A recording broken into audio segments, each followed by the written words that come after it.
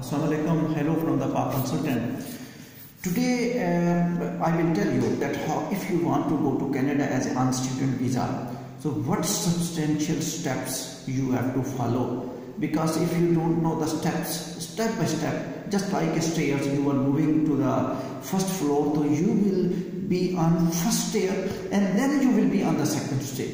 If you will be at 8th stair and you are watching first stair, so there is a threat that you will fall down. So I will tell you step by step how you can start your processing yourself now. Even the corona crisis is there, but some colleges, my affiliated college, CIMT College Canada, now has approved that corona, during the corona crisis now, some institutes were giving permission, they are providing admission and candidates even eligible also to go to Canada after some days. So they have started, and they told me, they sent me an email as well in which their college was approved in current corona. They are just giving permission to some colleges for that, because with the complete SOP and everything is there.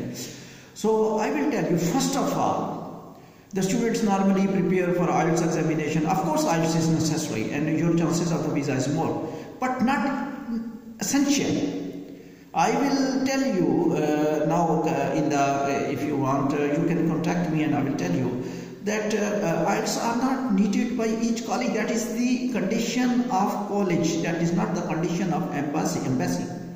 Canadian embassy don't want IELTS, they just want your admission letter. So college, for example, CIMT College Canada is giving opportunity for the students who are even will not get the IELTS.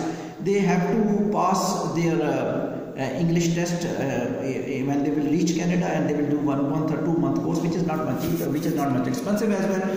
And most important thing which I just want to share here, that if your qualification is in English, for example your medium of studies in English, so college can compensate. That's why I was telling that you must apply through authorized agent of the college, authorized representative of the college, because that representative will help you in getting compensation.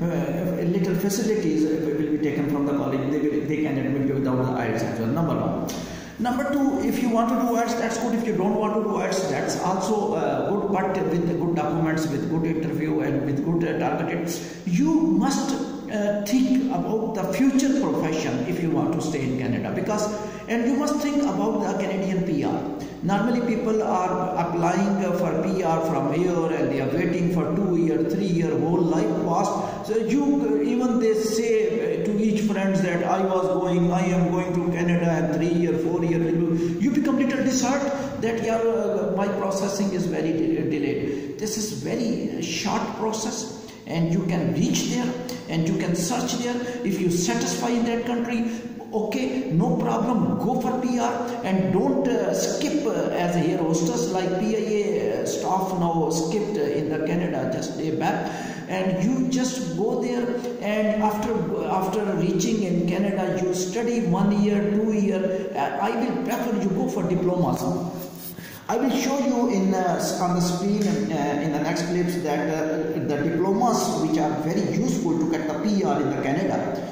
And those diplomas, I took affiliations with CIMT College just because of those diplomas.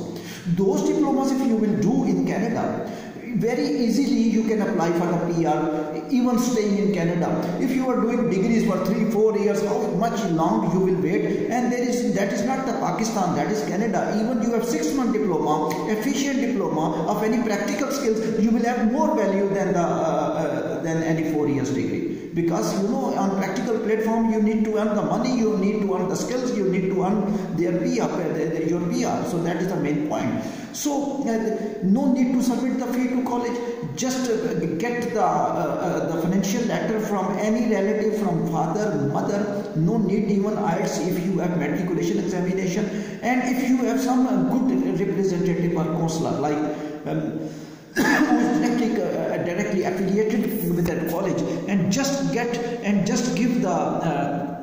take the admission and took your chance and interview if your interview is good, because interview preparation is I think backbone of that Canadian embassy and even Australian embassy, because when they call the candidates even they are giving true information, but they are unable to give. If you see my previous clips previous clips in this channel, though I emphasized that if you have no skills of speaking to convince others, you will not be successful. That is the same thing happening in the embassies as well.